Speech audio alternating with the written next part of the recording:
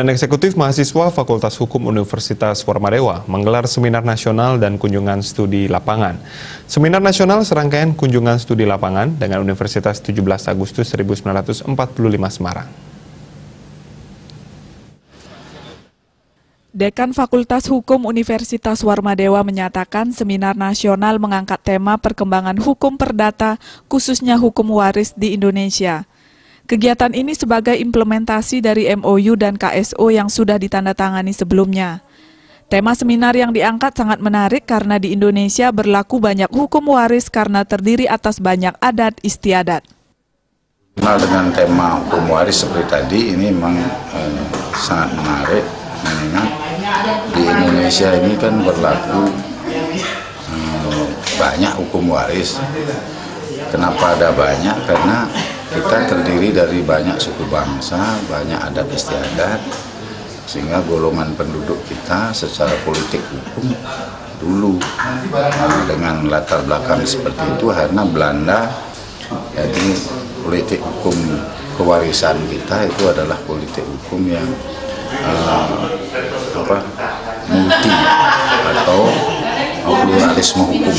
Pluralisme hukum ini disebabkan karena golongan penduduk berdasarkan pasal 131 IS Indices Start Traveling dan juga pasal 163 IS Indices Start Traveling itu oleh Belanda sampai sekarang masih berlaku 3 golongan penduduk, yaitu golongan Eropa, golongan Timur Asing, dan golongan Bumi Putra.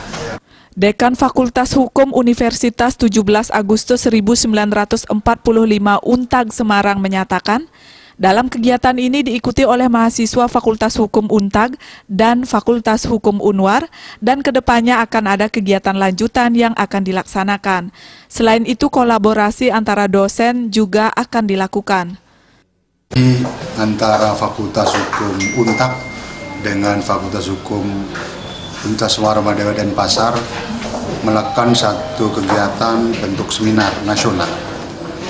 Tentu saja dari Fakultas Hukum Untag bekerjasama dengan Fakultas Hukum WARMADEWA sudah lama. Di samping itu MUI sudah kita lakukan. Nah, implementasi MUI itu diwujudkan dalam seminar pagi ini.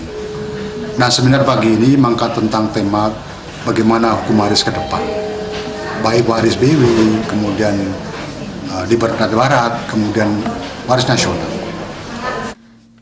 Seminar nasional menghadirkan sejumlah narasumber, diantaranya Profesor Dr. Abdul Ghafur Ansori, Guru Besar Fakultas Hukum Universitas Gadjah Mada, Dr. Zainuddin, dosen Fakultas Hukum Universitas Muslim Indonesia, Dr. Setiowati, dosen Fakultas Hukum Universitas 17 Agustus 1945, Dr. Ana Agung Istri Agung, dosen Fakultas Hukum Universitas WARMADEWA, dan Dr. Inyoman Alit Puspadharma, dosen Fakultas Hukum Universitas WARMADEWA.